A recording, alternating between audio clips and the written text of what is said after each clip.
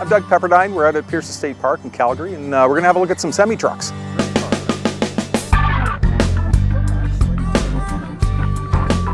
We're here with Neil Wilkinson. He's going to tell us a little bit about his rig. This is a Tamiya Cascadia Evolution, and it's got the MFC sound module controller, does the whole shake and lights and air brakes and horn and that. I got 2 more on the build at home already. Yeah. It's a beautiful little truck to run. Now this one has the 3-speed transmission in it as well. Yes, I changed the motor. The only downside on them is the motors they come with are like a 27 turn or something. Yeah, which way is too way fast, too fast. Not scale. Yeah. And like all us guys that run these, we run them scale. We're just trying to get a whole bunch of guys together so we could actually build kind of a little truck stop city kind of deal. Thank you for talking with us. Oh, you're welcome anytime.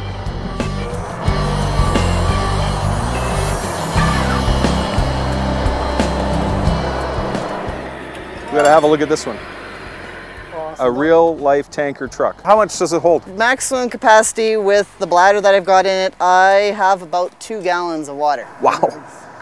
So it's pulling a good 20 plus pounds worth of weight. Nice and cold. That's awesome.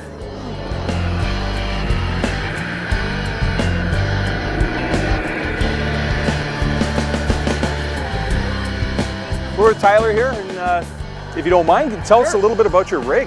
Well, it's a Tamiya Grand Hauler. It's actually just a new one. I just put it together here about a month ago. Full kit with the MFU trailer, all lights fully loaded. Sound, of course, yeah, gotta have sound. Oh, it's a beautiful rig. Tyler, something I do have to ask too is the shake that's on there. Yeah, well, inside in the kit with the MFU kit, you get another little motor. Yeah. And you put a weight on the end of it, and what it does is as you turn it on, it vibrates and it speeds up with the chassis. So as you speed up, the vibration speeds up. It kind of gives it that simulation of a running engine. So you're running standard brushed motor then? You're not running brushless? Correct, yeah. And I'm getting, with me on the trail right now, I'll probably get about 2 hours out of the battery, and I run a 55 mAh. Wow. Sorry, 5,000 mAh. That's plenty. Yeah, and yeah, not even running LiPo. Nickel metal hydrate, so yeah, no, it works really good. Well, that's tried and true technology, right? Yeah. You know, why mess with a good thing? Exactly. Excellent. Tyler, thank you so much. Appreciate it.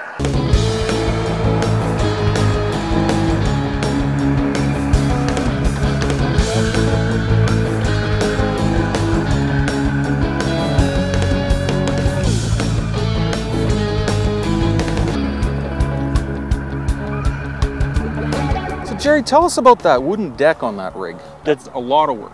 I extended these rails down a little bit, and I have ratchet straps, so I can tie my load down. Nice.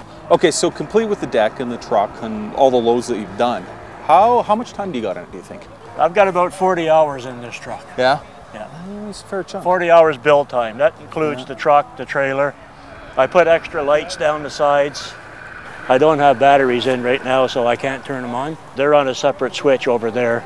The deck is all done and underneath on 2-sided tape. This color is actually gun oil.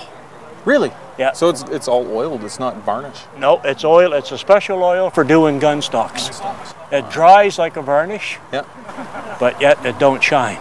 Well, that's some beautiful work for sure. Yeah. Thank you very much. Yeah, Jerry, thank you. Oh, you're welcome. Thank you.